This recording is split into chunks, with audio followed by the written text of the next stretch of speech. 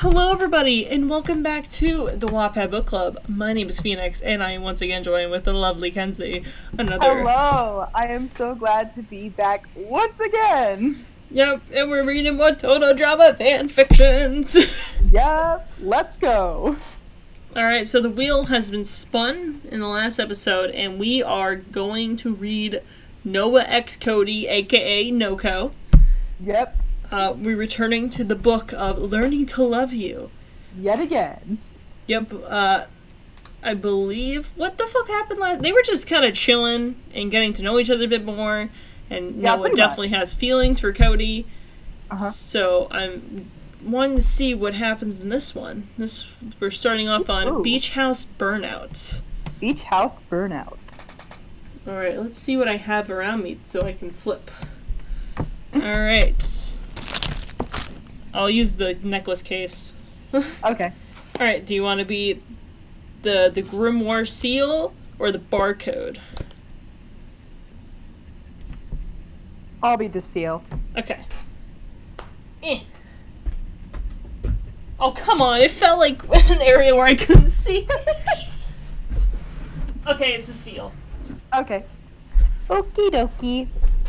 Alright, Beach House Burnout. I woke up the next day with a tired groan. Cody was still rolled over on his side, completely asleep. I did my best not to disturb him when I got up, but me getting off the bed made him roll over, allegedly disturbing him. We met eye to tired eye. Myself in my pajamas groggily sitting up, and him rolled over, not quite fully awake yet. God, sorry dude, didn't mean to wake you. I did my best not to stare at him, but it was hard. His hair in the mornings is always very fluffy and childish. His eyes are droopy and innocent. As much as I compare him to a child, I realize that's not why I admire him. Thank God. Yes, I agree. I admire him because he is gentle, sympathetic, tolerant, and genuinely beautiful. Ooh, Noah flirting. Ooh, flirty. It's getting gay up in here. Very gay. The gay auditor, the gaydar, is off the charts right now. It totally is. Genuine beauty is often taken for granted. People mistake beauty as people like Miss Bubble Boob. What? Oh, Lindsay. Who might be more feminine than me, and I'm gay as hell. Oh my gosh, I can't with this. Man, we were throwing fucking shade immediately. Yeah. We're in paragraph 4 right now. Right. But if I had to choose between Cody and Justin, Cody would be the obvious answer because Mr. Male Model can't be deeper than a cereal bowl. Damn. Which is honestly quite the turnoff. Oh my gosh, this is great. Speaking of turnoff, I had to haul ass to the showers before Cody managed to take his eye full of my unfortunate bone. What? No! Wait, what? We just started! What the heck? Yo! I was not ready for this. No. Kind of want to see what the 13 comments are on this paragraph after you finish reading it. I mean, it's his fault really, but not like I tell him that. That would be a rather graceless way to tell him how I feel. Just imagine it. No, you have a partner?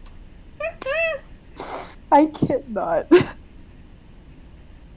Thanks for sharing, Cody, but it's your fault it's there. Squeeze me? I mean, I like you, Cody. Oh. Yeah, that'd be less than ideal. By this time, Cody had fully wakened and sat up in my bed. I grabbed the key off the table in front and walked down the showers, erasing most signs of being aroused or aroused. when I got back, Cody was gone. So he must have went back to his room, leaving me to clean up his mess. Real kind of him. After I managed to straighten my room up to my personal liking, I went out for a breakfast smoothie. But upon entering the juice bar, the wafting scent of pancakes filled my nose holes. And to my surprise, there was some sort of breakfast party out on the deck.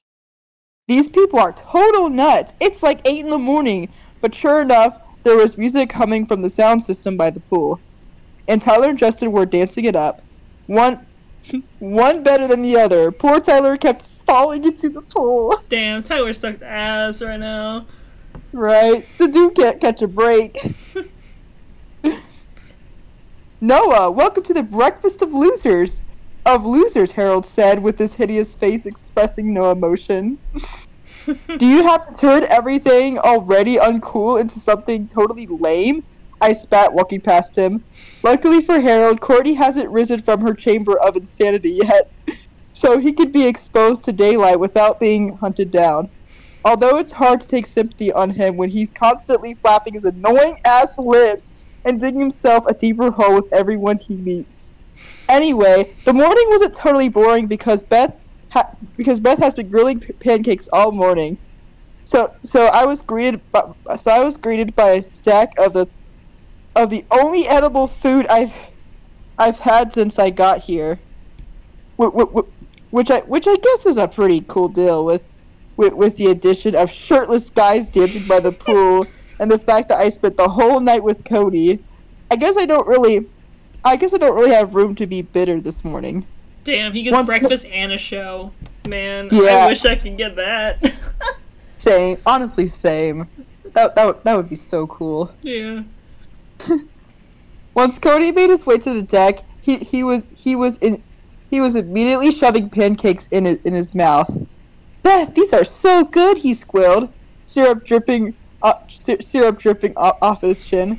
Owen was finishing his 45th pancakes at that same moment. Typical Owen. Wait, when the fuck did Owen get here? Wait, that's a really good question, because didn't he make it all the way to the end? Yeah, when the fuck did Owen show? What is he doing here? What is he doing here?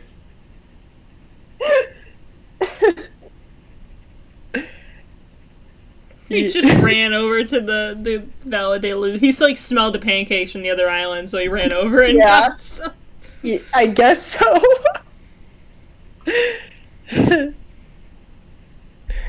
I agree, he shouted with a mouthful, spraying pancake bits onto Cody. And there goes my appetite, he said, setting his plastic fork down. As nice as this place is, Chris is still too cheap to get us real poultry. Oh, I mean real cutlery.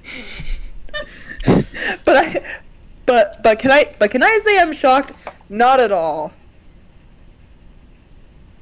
After I had my fill of pancakes and modern music, I shimmied my way back to my room to turn on the trashiest reality show I could find and cozy myself on the couch. In my mind, I felt like a snobbish princess didn't care for the outside world.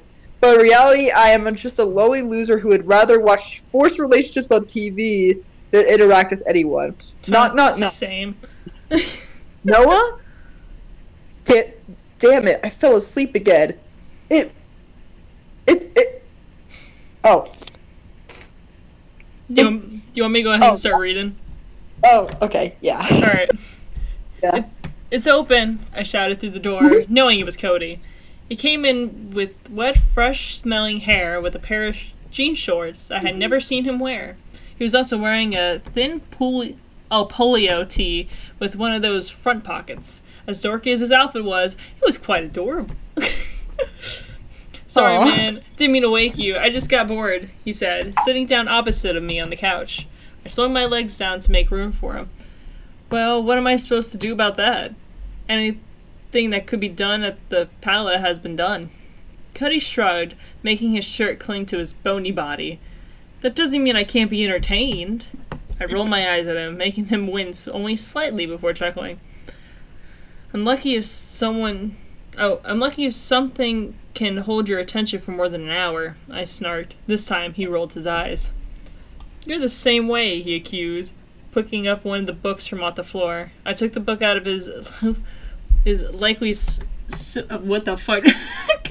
likely syrupy hands and placed it on my lap. I'm not. Give me my book, and it'll entertain me until I've read it, analyzed it, and read it again. Cody shrugged again. I haven't read a book since 8th grade. Don't they make you read books in English class? I chuckled. That doesn't mean I read them, he smirked, trying to come off as more of a badass than it really was. Looks like we got a real rebel on our hands, I sneered. He laughed, and to my surprise, he lay down on the couch with me, his legs next to mine, and our torsos overlapped. His over mine. I'm having a hard time picturing it. So, yeah. Like, in somewhat, I don't know. Yeah, I don't know either. Yeah. I felt like I couldn't breathe, I shouldn't breathe just to not disturb him, even though he wasn't sleeping or anything. Will you read to me? He asked, handing me the book that was already in my lap. I held out the book and read the title. You want me to read you Animal Farm? Are you supposed to read this? You're supposed to read this freshman year. I was hoping the color in my face wasn't obvious, but it certainly didn't help that he nuzzled his head between my shoulder and the couch cushion to get a better view of the book. Something about it was really cute. Sure! Dude, this book is just an allegory for Soviet Russia, I stated, waving my copy of the book in the air in front of him. Animal Farm was one of my favorite novels from high school so far. I care less for Fahrenheit 451, but To Kill a Mockingbird has been my favorite so far. Unfortunately, I couldn't find that one while I was packing, so I didn't bring it. I've never heard of Fahrenheit 451. I don't know. Me neither. What is this? I never heard of Animal Farm before either. I read To Kill a Mockingbird in school, but that's it. Yeah, same here. Yeah, that was a fucking nerd. He probably went to fucking private school. yeah, he definitely did.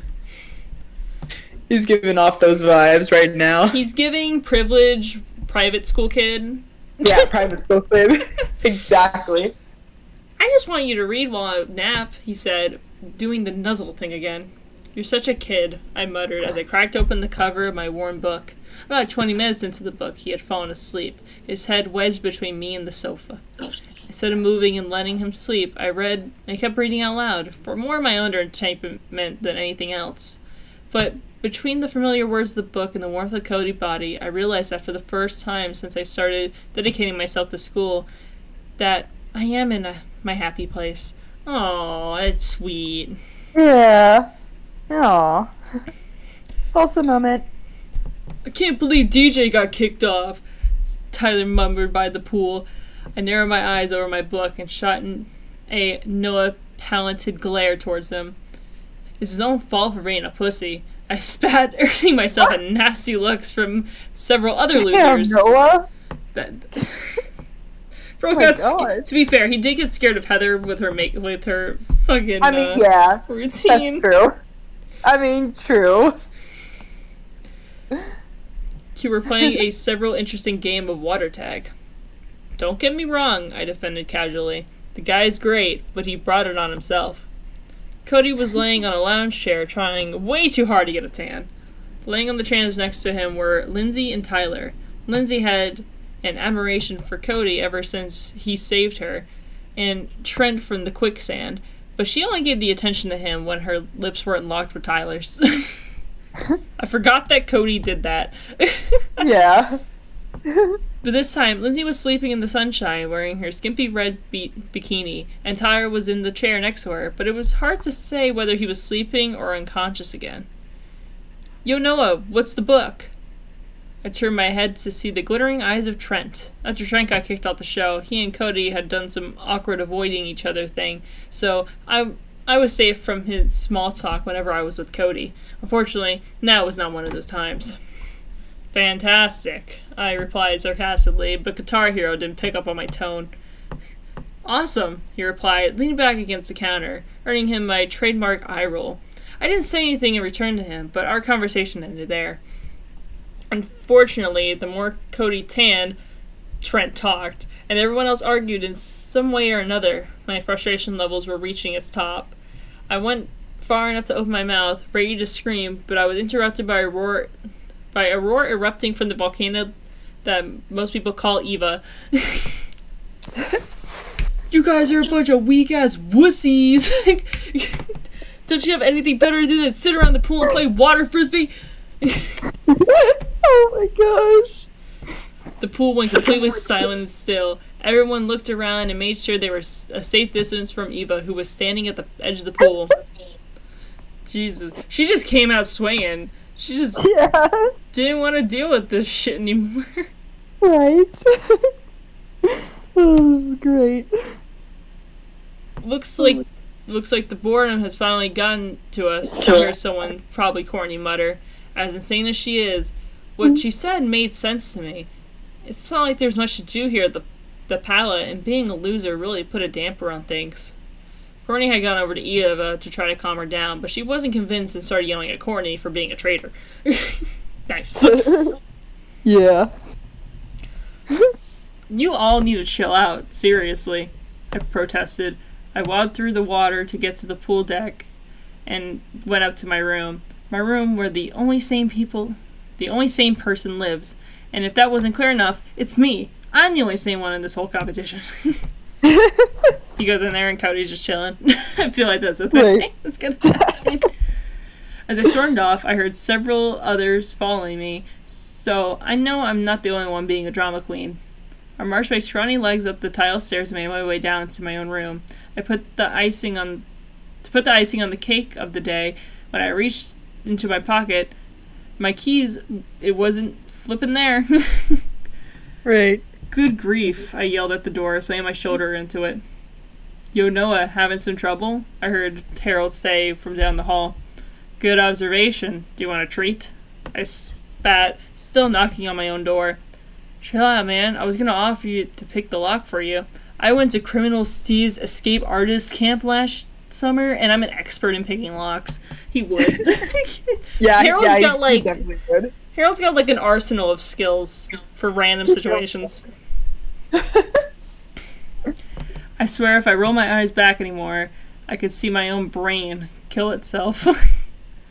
Whatever. Go ahead, I sighed, stepping away from the door. He pulled out a hairpin and some sort of magnifying glass out of his pocket and started going to town on my doorknob. Oh god, that came out wrong. Oh no. Anyway, the dork actually opened the door, but it made a run for it right after he heard Courtney coming up the stairs. As soon as I got to my room, I put my keys in my pocket so I wouldn't have to resort to Harold again. Admittedly, I was having way more fun down at the pool than I would up here, but I'm petty, so I had to make a scene to stick to my decision. After considering a few options I had that could entertain me, I resorted to turning on the TV and burning myself out with this week's trash reality shows. About 30 minutes later, I was interrupted by a knock on my door. By this time, I had come familiar with the sound of Cody's knock, so I knew it was him. Come in, I yelled, too lazy to get off the couch. As expected, Cody came through the door, carrying my book that I unknowingly left at the pool. You forgot this, he said quietly, setting the book on top of my stack. He put it in the wrong pile, but I decided not to tell him that. He looked especially pale and solemn, opposed to his usual optimism. Dude, what's wrong? I asked him, hoping I was coming off with genuine concern rather than a sarcastic tone. It's just Trent and Gwen, and I know I set them up and all, and I want them to be happy, but... He trailed off, and I was worried he was about to cry. I'm a nice guy. I deserve a happy ending, don't I? He finished, and I looked at him, his head dropped and his composure slouching. You'll get a happy ending. It just won't be with Gwen, I said after a pause. Cody looked down and took a seat next to me, and he sat close, but not too close. You'll get it when you're not looking for it, I added calmly, and against my better judgment, I reached my arm up to put it around him. He probably wasn't thinking much about me, though, so I was probably safe. You're right, he muttered, and he stood up. He walked towards my door and muttered something like, see you later, and slammed the door behind him. Damn, when are we gonna get them romance? Exactly. I need it to happen. Exactly. Like, we got some stuff with them, but we haven't... we've got a few hints, but that's about it. I think we're gonna get it here, because the title of this one is called Slip of the Tongue. Oh, yeah. Ooh. Okay.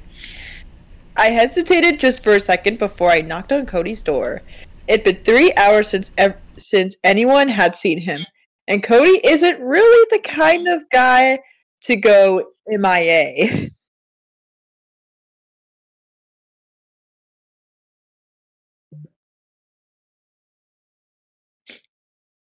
But I also didn't want to get on his bad side by interrupting his sulking time. But I knocked anyway, and was answered with an unenthusiastic, come in. Okay, dude, Cody, dude, are you okay? I cautiously stepped into his room, trying to avoid his several Mountain Dew cans scattered across the room. Damn. Of course he has those there.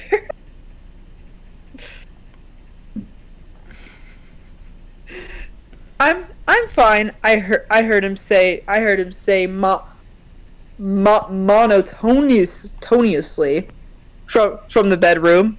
All the lights were out in his room, which made it almost eerie. When I entered his bedroom, I saw Cody sitting on the edge of the bed, looking out the window at the pool deck below. Cody? I whispered, drawing near to the boy. He didn't move or turn his bed, and the only light was provided from the pool lights on the deck below.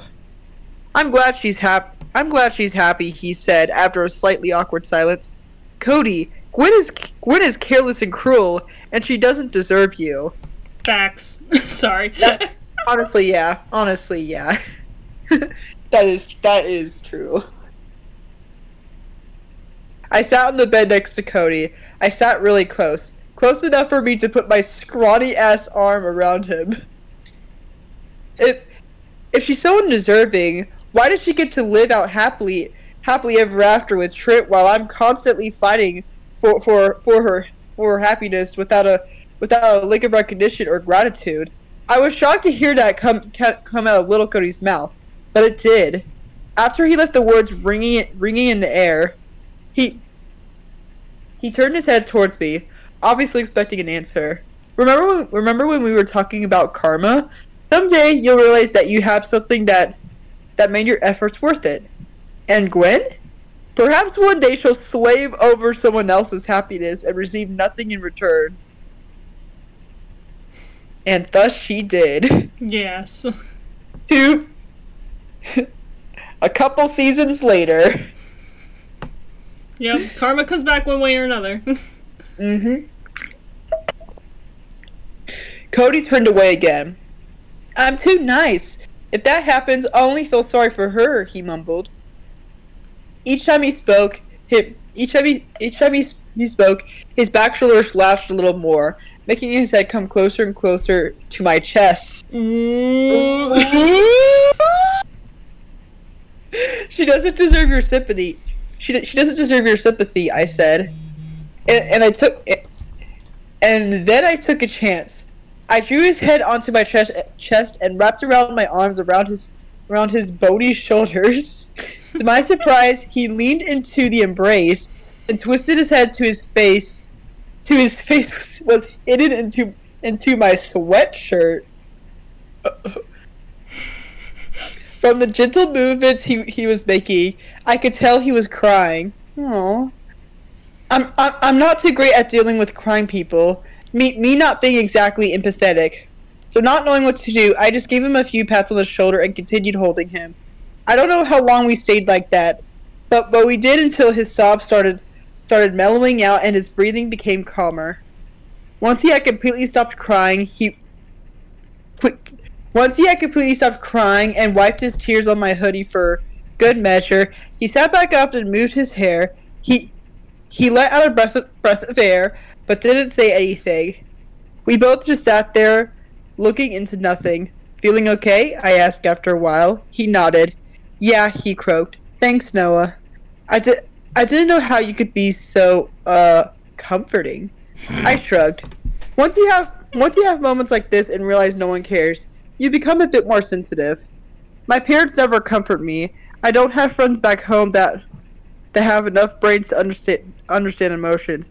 I go through this by myself every time, but it's better when someone's holding you. Aww. What the fuck? The boy is going through so much, and Noah at the beginning of this was like, now's my chance, I can make a move.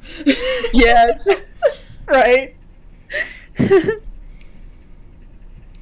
For the first time I can remember, I wanted to cry, not because I was upset or struck some sort of chord, but because that was the saddest thing I have ever heard. Cody? Yeah, he hummed, his voice cracking. After we leave the Playa, I'm going to give you my cell number. Oh, that you will always have someone to listen to.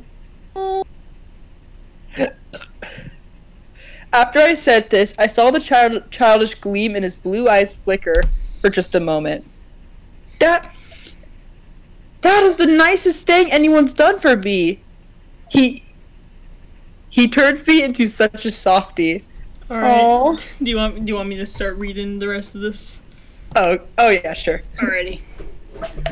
You'll never have to suffer alone, I said, a smirk rising from the corner of my mouth. I didn't know what I was expecting after that, but what I got was a big hug, and that would have been the tackle if he wasn't so small. Aww. You're too kind to me, Noah, he said, his voice muffled into my shoulder. That's what love does to someone like me, I said without thinking, but then I realized what I just said. Oh no! Keep panic. Wait, what? He asked, sitting up. He cocked an eyebrow, questioning, but not in a snide way. I didn't mean to say that out loud, I stammered, reaching my hand to my head. God, I'm an idiot! I didn't know you felt that way, he said quietly. I'm sorry, was all I could force out of my fat mouth. Cody looked at me with giant eyes, but they weren't full of accusation or of mockery. If anything, he looked concerned. Oh no! No! He checks us do you have a fever? Yeah. You did you eat enough today? You good? Yeah. Do you need to lay down? Yeah. No, don't apologize, he said, forcing a friendly smile on his face. I guess it explains a lot. Damn, we were not hiding that good. Right? I could feel myself blushing, but I was hoping the darkness of the room hid that from me. That obvious, huh? I asked. Cody shrugged. Not that obvious. Unless I'm really oblivious. Probably the latter, I chuckled awkwardly, tension still floating around in the air. So, he said, filling the uncomfortable silence. I guess it would be rude for me not to acknowledge your feelings, he stammered, his voice cracking. Don't worry about it, Cody. I know you don't swing that way. Then his eyes met my wandering ones, and for the first time I saw a mischievous gleam in his eyes. Ooh. Just because I've never gone that way doesn't mean I won't, he smirked, although his smirk was more like a cocky smile. A crooked smile. Crooked. Are you saying you're gay for me? I asked, accusingly, trying to sound sarcastic, but we all know I want the answer.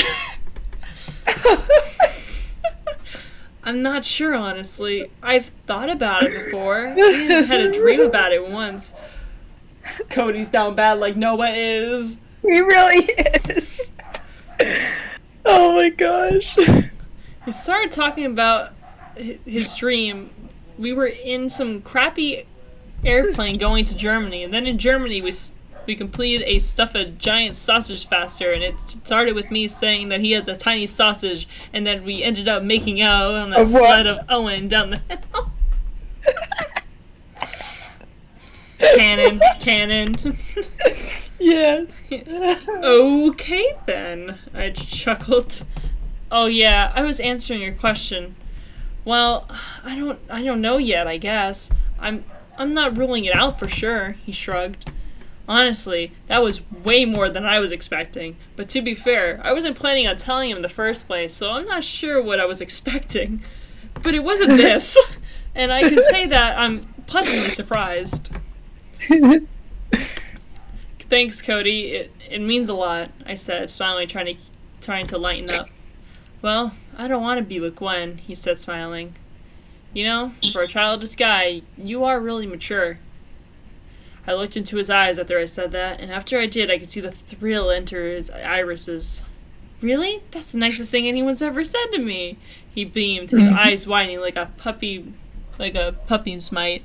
I held in my feminine urge to giggle with his genuine adorableness.